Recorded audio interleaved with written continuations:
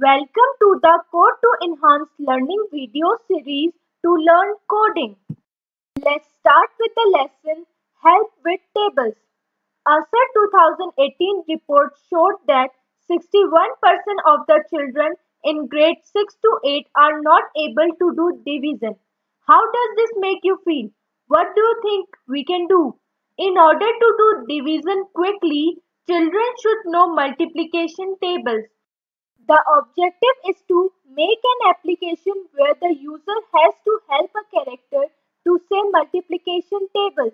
Before starting, let's see a preview. Let's press this button. You will say the table of 1. 1 by 1 equals.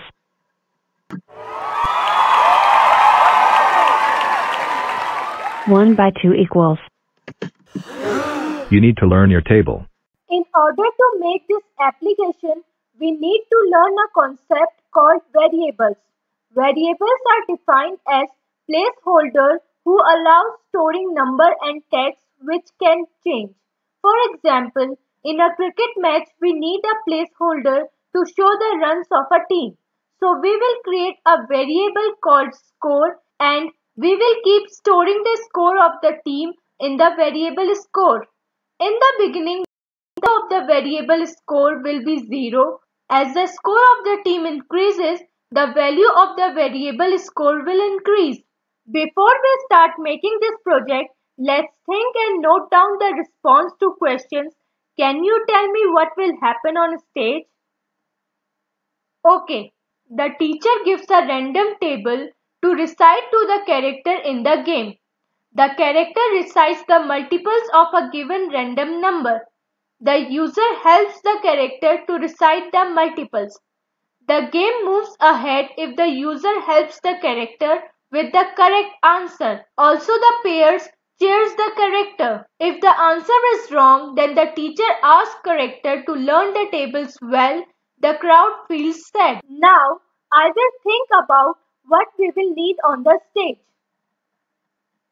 Okay, a start button, main character, teacher and peer students as a sprite and a classroom as a backdrop. First, let's start with the sprites. Here you can see I have created 3 sprites up till now. The first sprite is button to start the game. Another is teacher in the classroom and third one is the character who is going to recite the poem. Now I am going to draw a 4th sprite which shows bunch of students.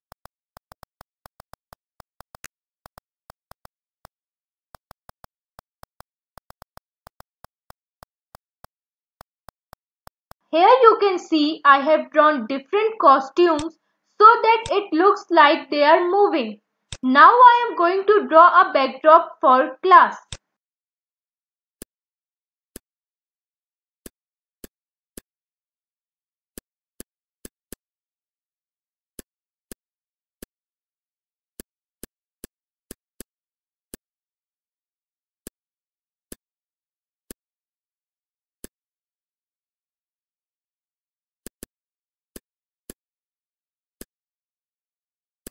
Let's move to the coding part.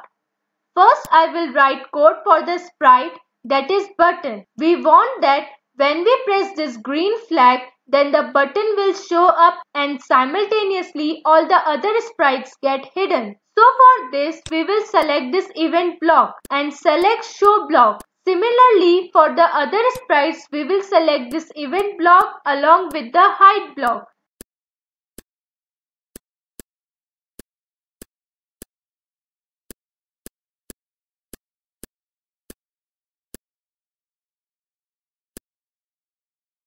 After this, when user press this button here, then this sprite should get hidden while other sprites should show up. For this, we will select these blocks.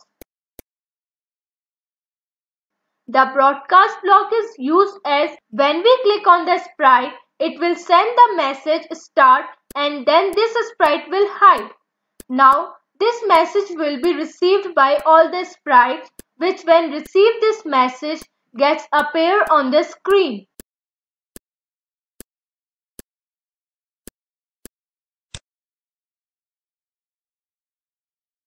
Now the teacher will ask any random table to speak. For this we are going to create a variable. This is used to store the number for which he has to recite a table. We have learned about variables in the beginning of the lesson. Variable is a placeholder to store the values. So I have created a variable table I. Now this variable is going to store values in it. So now I will select this block. As I want the teacher to ask the student to recite any table randomly, I will use the pick random block and set its value from 1 to 12. With pick random block, computer will pick any random number between 1 to 12 whose table the student will recite. I want the teacher to tell the student to recite a table which is randomly chosen in her voice. I will use a speech block for this. Speech block works only when there is internet connection. There are different voices present here. You can choose any of them. I am going to select this one. I want the teacher to say that you will recite the table of and the value stored in table I to form a sentence. For this, I will use join block. Join block will join the sentence and the variable table I.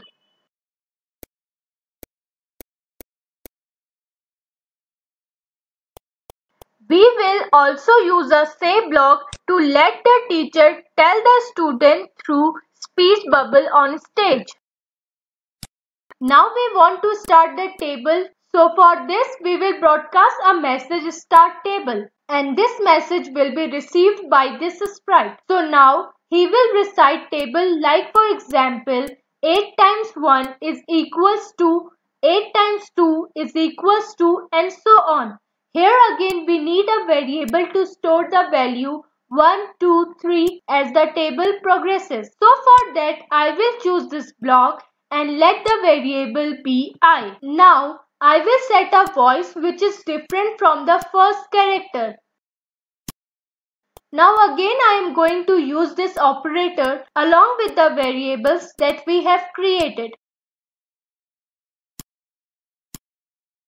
With the help of this block, he will recite the table in his voice. As here he does not know the answer, so he will ask for user's help. So here we will use this ask block. Now we are going to use if block here to check whether the entered answer is right or wrong.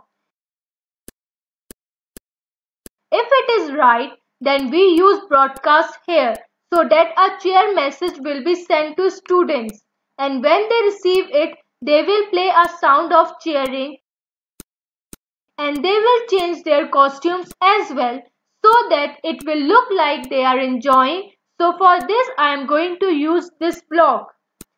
If it is wrong, then again we use broadcast here so that a stop message will be sent to students and the teacher. When the teacher receives it, then she will say, you have to learn tables.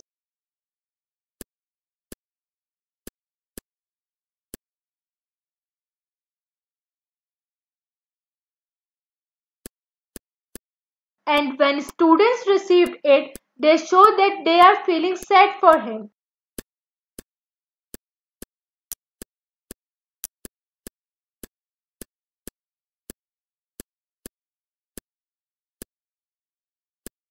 So this is the code for it. After this, we will use this block to stop the script. We want to increase value of I by 1. Here we are going to use this block so that the variable I keeps increasing by 1 up to 10 as it happens in table. So for this we are going to use repeat block here. If the user entered all the answers correctly, then he will say thanks.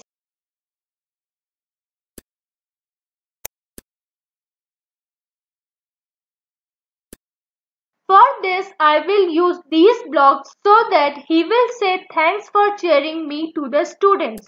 So The coding part is done. Now let's see how the whole program will run.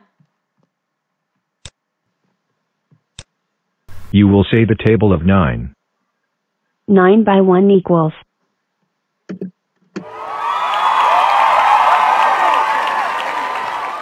9 by 2 equals.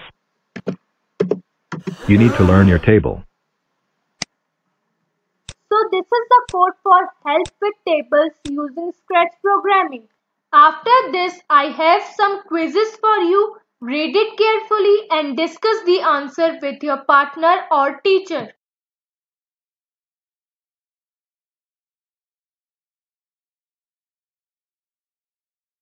Now, before ending this, I have some questions which you have to discuss with your partner or teacher. Thank you for watching.